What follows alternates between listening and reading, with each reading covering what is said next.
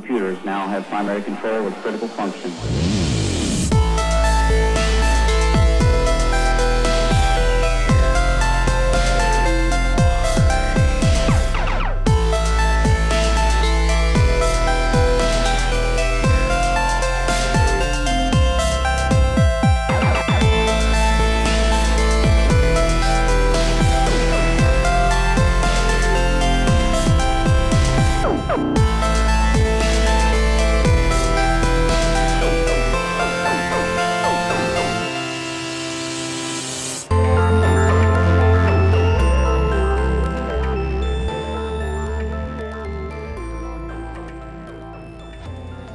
Hey everybody, I'm Matt Harbison from SpaceForEverybody.com, and as you can see behind me, it's a rainy Friday.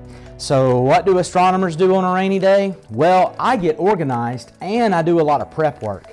Now, you can see all of this stuff on the table, and I know you're thinking, what is all of that for when you're just looking at stars? Well, this is how I stay organized, and the Astronomical League, if you're not familiar with them, they do a lot of work in teaching local amateurs, any amateur really, how to observe the night sky and to get familiar with the night sky. My whole goal in all of this is really to become a master observer. I want to know where things are in the sky, and I want to teach other people the beauty of the universe.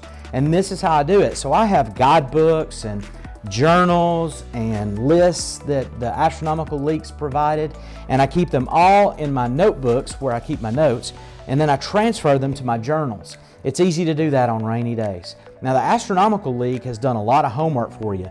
They've already put together these lists. They have lunar observing lists, they have constellation lists, you name it, they've got it.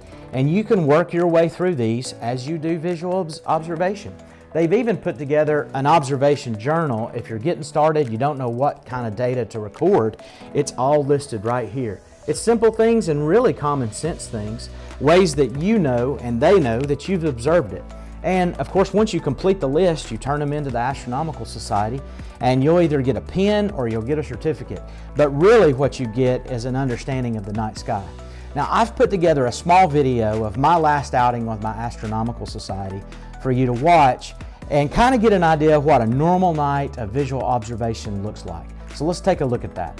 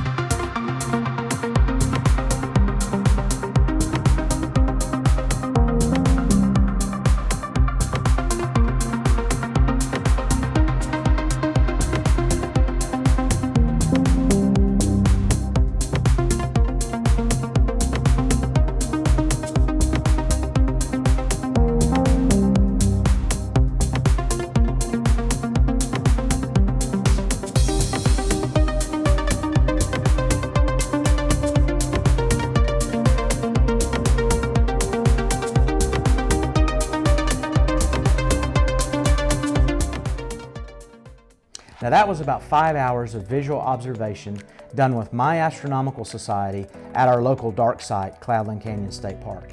It was a great night, about a 10 to 15% moon. You could see the light domes from Atlanta and the light dome from Chattanooga in the distance, but it's still a nice sight. You could see me bouncing around at the eyepiece with a red light on my head. It looks much brighter in the video than it actually is at the site. But carrying my little notepads, much easier to carry these than all of this. So find a system and find something that you're comfortable with. The most important part is that you get out there. I have to say, I did not start off like this. I started off just getting out with a telescope and looking through it and taking pictures. And I eventually got to the point where I wanted to learn it. So if you have any comments or questions or tips for me, just leave them in the comments. Please subscribe to our channel, and don't forget, there is space for everybody. Peace.